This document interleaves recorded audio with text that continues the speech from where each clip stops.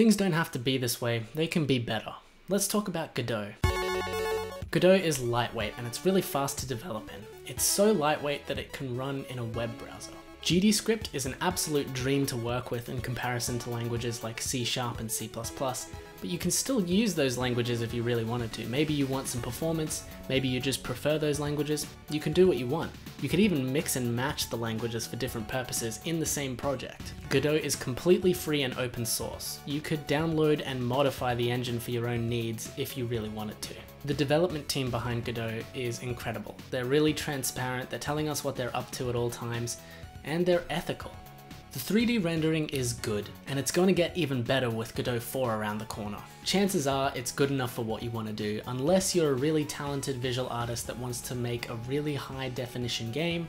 In that case, maybe check out Unreal. As a side note, if you're new to development, don't go to Unreal just because it has all these crazy features and it looks really cool. Chances are you're not going to need to use any of it, especially if you're working by yourself. Now, if you want to make a 2D game, Godot is a great choice for this. It's way easier to deal with than Unity. There's not that weird dynamic where you're creating a game in 2D, but you're also kind of working in 3D at the same time.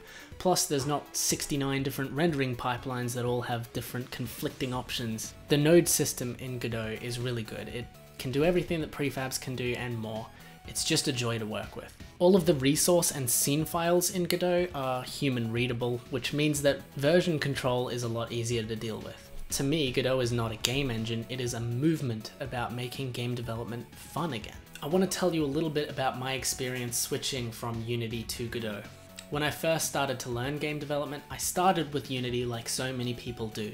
I already had programming experience, so really I was just messing around with the engine and seeing what it can do. I ended up spending months sort of experimenting with the engine and semi-working on a project at the same time, but by the end of it I never really had anything playable. As a change of pace, I decided to try out Godot for a game jam. So in 2 weeks I built a project called Spring and Fall with no prior experience in Godot whatsoever. During that process I didn't feel like I was fighting the software like I felt sometimes with Unity. It felt like we were on the same team. I'll give you a good example. Let's say you want to implement a timer. After 3 seconds, do something. Now, you might start by Googling it for Unity. How do I do this? How do I make a timer? And you'll find some stuff about scripts that you can write to make a timer work. And you'll copy and paste that into your project and there you go. But this feels really messy. Here is how it works in Godot. I want to add a timer to an object, so I add a timer.